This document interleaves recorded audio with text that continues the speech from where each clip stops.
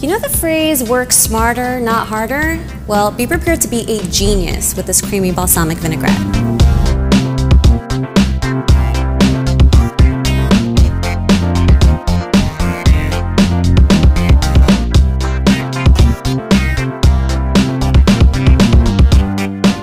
Okay, I don't know if this is gonna raise your IQ, but it's definitely gonna save you a lot of time in the kitchen. I find myself constantly reaching for it, and it's really, really easy to put together. So we need, of course, balsamic vinegar. We need some extra virgin olive oil.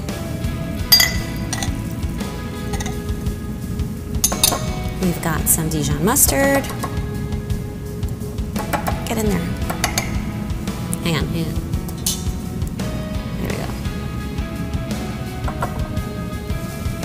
We've got some pepper, of course we need some salt. We have our mayo to make it creamy. Sweeten it up with a little bit of honey. You could use as much or as little as you'd like. I like a 1/4 cup. So I'm gonna go 1, 2, 3, 4 tablespoons. And garlic.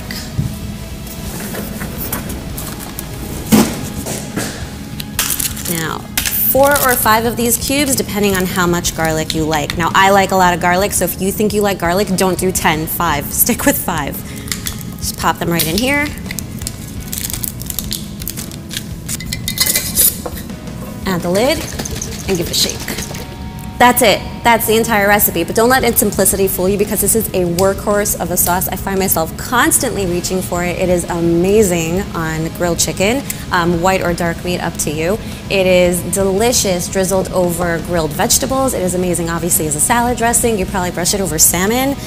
You could drink it with a straw. You could use it as a moisturizer. Like, I haven't found a use for this yet that wasn't absolutely incredible. So we're just gonna pour some onto some chicken cutlets. Give them a quick mix. And the longer this marinates, obviously the more pronounced the flavor is, but if you're pressed for time, you can grill these right away. If you're one of those people who likes to plan ahead and like meal prep, you can actually prep a lot of this and keep it in zip-top bags in the freezer, and it'll have an even more pronounced flavor because it'll sit in that marinade as it freezes and as it defrosts. All right, that's it. You just want to make sure it's coated on all sides, and off to the grill we go. Okay, I've got my grilled chicken here. Now let's build a salad. By the way, oh my God, you know what'd be so good? On portobello mushrooms. Did I say that? You should do that. That sounds really delicious. But this could also be obviously built into a wrap, on like a rice bowl. Like, do anything you want with it. It's so, so good. We're gonna slice up our chicken.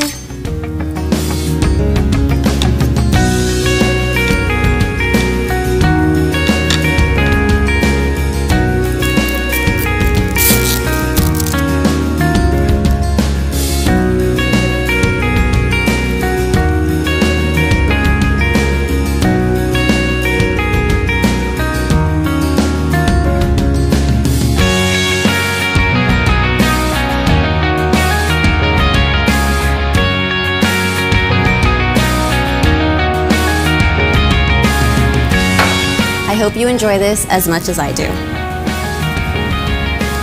Cheers.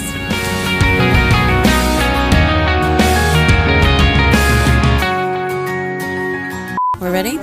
Yeah, good, great, yeah? What am I saying? I'm gonna do that one more time. What am I saying? One more time.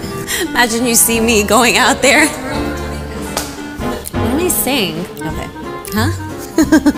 Okay, sure. Yeah? Yeah? Yes, I should. Doors.